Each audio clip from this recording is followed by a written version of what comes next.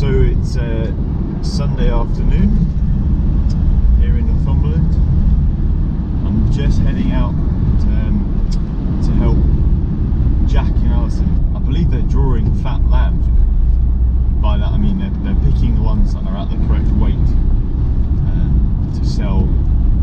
So I thought it would be a good opportunity to show you how we ask clients to collect worm egg samples.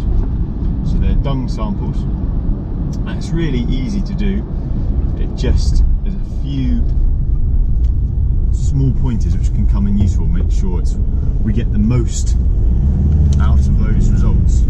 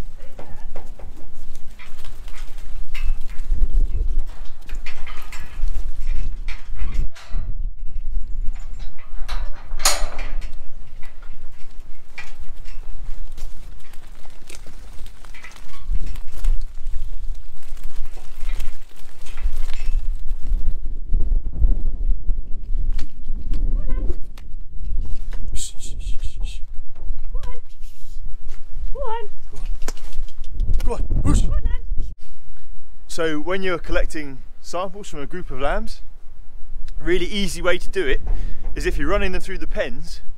A brilliant thing is sheep eat a lot of grass and a lot comes out the back of them, so you don't have to wait very long to get a sample. And so you can see this is one of the pens where we had these lambs a second ago, and there's samples everywhere. So there. So how many samples do you need? Depends. You probably need at least half a dozen if they're being looked at individually. If you're doing a mob sample, you probably need between 10 and 15. And remember, you need to take a random selection. You don't go looking for the skinniest lambs or the fattest lambs. They need to be taken in fresh, so they need to be less than an hour old when they're taken. Taking them into the vets as soon as you can. If you're not going to take them in that day, refrigerate them. And generally what I'd say is don't take them in on a Friday, because what happens is they tend to sit there all weekend, and old samples are never as good. In those, the eggs tend to hatch and they can give you an underestimation of how many worms are in those lambs. So random, you need to take enough, and they need to be fresh. So we've got our samples here.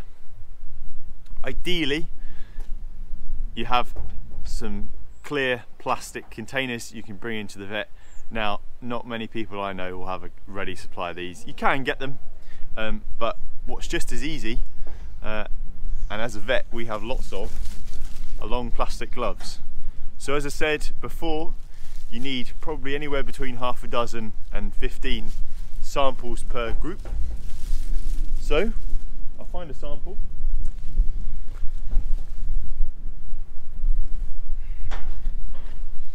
You shouldn't need more than about a tablespoonful. So we've got it there.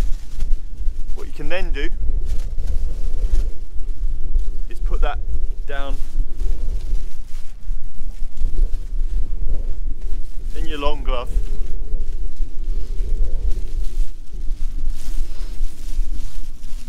knot in it.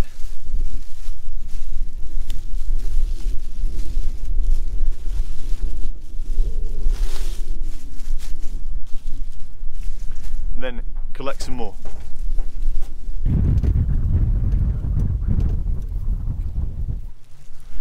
So there you go, you form a chain like that of however many you can fit in your glove, and that's a really good way to bring them in, as long as you bring them in fresh.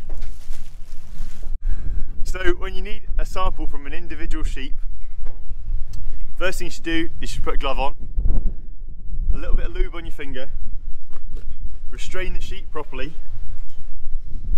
just lift the tail, find the bottom, couple of fingers in nice and gentle, as you can imagine, and just use your fingers and just gently massage out what you need. Again, you don't need much, so that's what you need. Simple as that. Job done. So I would always involve your vet in conversations like this, discussing and interpreting worm egg count results. They're really useful. They're not foolproof like anything, and it's worth knowing, if you've gone to the trouble of the test, how to interpret it. So for lambs, there's probably 3 scenarios when we'd consider using them. First is if we're investigating lambs that aren't growing very well. Second would be just to monitor in healthy lambs that are growing well, doing well, but we're looking to nip any problems in the bud. And 3,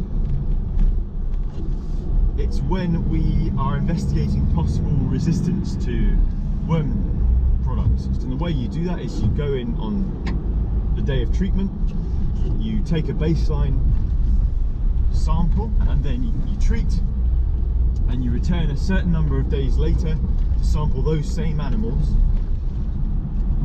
and then using those results you can clarify whether that treatment has worked or not. So I hope that was a useful little video, not too long. If you've got some comments, if you disagree violently with anything I've said, say below. Otherwise, I'm going in for my Sunday dinner. Have a good week.